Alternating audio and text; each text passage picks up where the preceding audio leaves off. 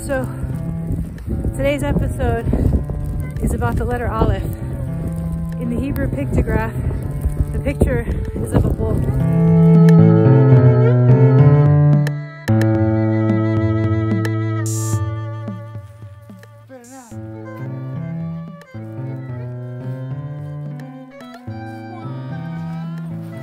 Before the Tower of Babel, men shared a single language, and we believe that that language was Hebrew.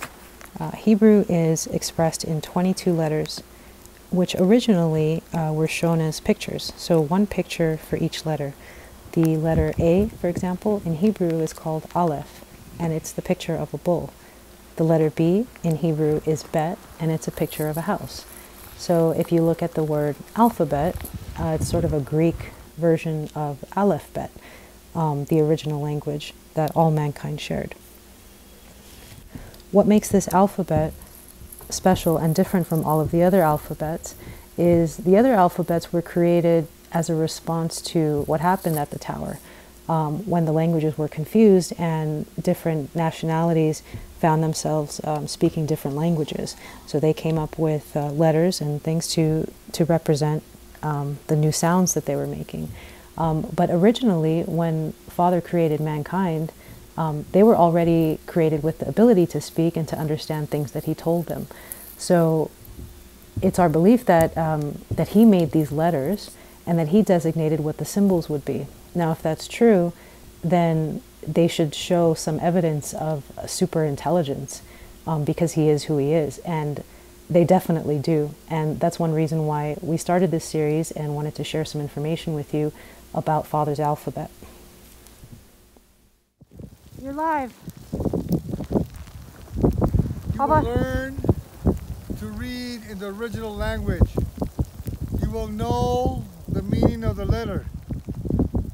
When we're done, you will be able to read the enigmatic writings on the stones before the flood. That's Carlos. And he's actually quoting a 7th century BC Assyrian king named Ashurbanipal. Ashurbanipal had a pretty significant library back in the day, sort of equivalent to Alexandria at its time. It was also burned by fire.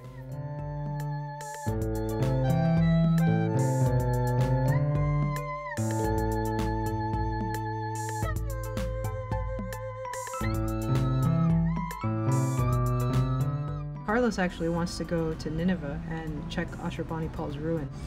Yeah, so he had clay tablets that were burnt and baked, and they found those.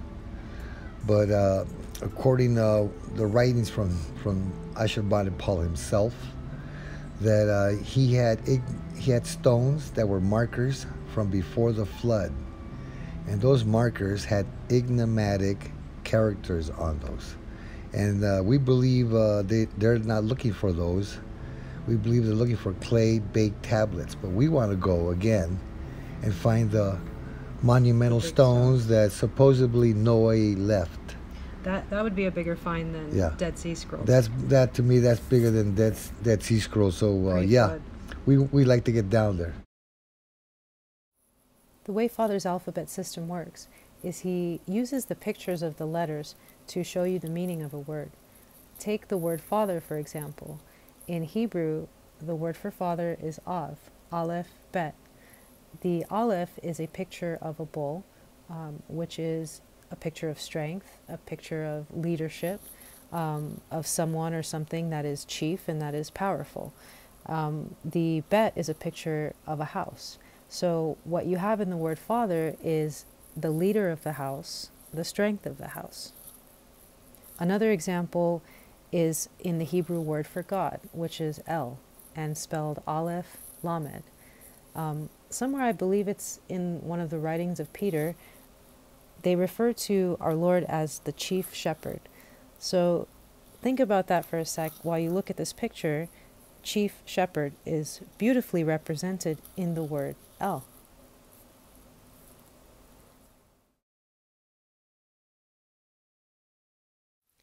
The Hebrew language is based on a root system of words. So there are several roots consisting of 2 or 3 letters that serve as the basis for the entire language, and letters are added to those roots to form different words. So one example of that would be the word for gift. In Hebrew, gift is hav. If you were to add an aleph to the root word gift, you end up with ahav, which by the letters is a picture of the strongest gift or the most powerful gift. And the word ahav in Hebrew is love. So if you think about it, he says that greater love has no one than this, to lay down his life for his friends. Because if somebody dies for you, they have nothing left to give. That is the absolute greatest gift and the biggest demonstration of love that they could possibly show. You were telling me a story about the bull and the origin of the bull. Not the origin of the bull. How they turned the bull into something else. The urban legend of the bull. Legend of the bull. Oh, here's how it goes. It's when Enoch wrote of the Adamic line from Adam, which the anointed one would come and redeem mankind. Every one of his descendants was a bull. And we hear that angels came down and they wanted to make themselves bulls. So they were there before and after the flood. So apparently they came again. Now, when Noah was in charge, he let them know, from me will come the bulls. And somebody named Nimrod took it upon, that was his great-grandson, took it upon himself to name himself a bull and proclaim himself a bull. So when that happened, he was the template for all other kingdoms from there on. You've got a lot of kings and leaders and warlords throughout history that and they all wearing the horns. They're all wearing the horns. Now, when Noah landed, he stopped at Haran, and he taught him well. And Haran got taken over by the Hittites, and the Hittites eventually conquered the Greeks, a section they call Luvians now. So when they conquered the Greeks, they brought in some Greeks, and they also had their bulls, but they called them Taurus, because they were from the Taurus Mountains. So, needless to say, as time went on, Joseph was sent down to Egypt. Pharaoh gathered grain through the providence of Yohe-Bohe, and over the course of 7 years saved up grain, and over the course of the next 7 years became owner of everything in the world. Everything. So there was nothing left to buy. He even bought the Hebrews' land. So he owned everything in the world. In those days, Joseph, I'm sure, had the power to go up and visit his cousins in Haram. He could take the whole Pharaoh army and visit his people. And it was customary to go to their people in Haram to get wives. So I am sure when they visited Haram, they brought back some wives, and they brought back the Taurus from Haram, because they was not worshipped in the Canaanites, only in Haram and in Taurus, the Javanites, the children of Javan. So they came back to Egypt. They started worshiping bulls. No doubt father was mad. They got into slavery for it, punished, right, for being adulterers.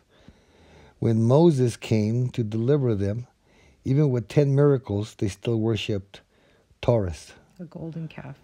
The golden calf.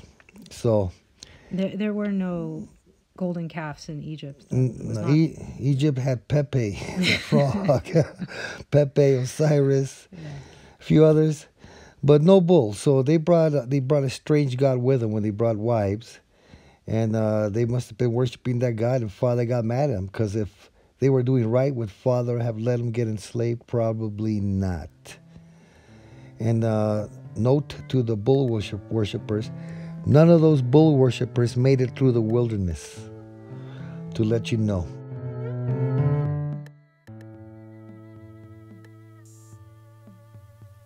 This is Dawson signing out. Until next time, while we still have the time. Next week we will be going over the letter Beit, and once we have a few letters under our belt, we can start reading some Hebrew verses together. One cool thing to look forward to about Beit is when it speaks of Father's temple, the word is actually his house. See you guys. There we are. There we are. One stone leads to where we are now, and it's a beautiful desire to learn your ways and seek your heart. And when the days are full of fire,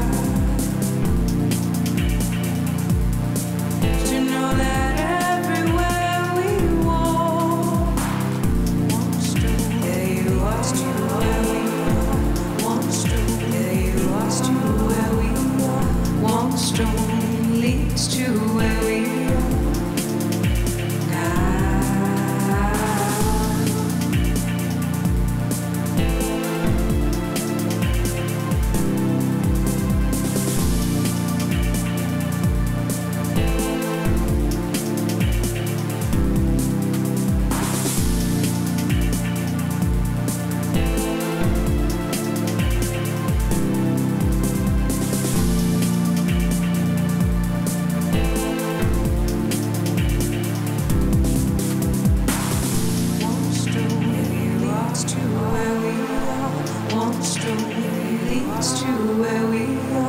One stone leads to where we are now.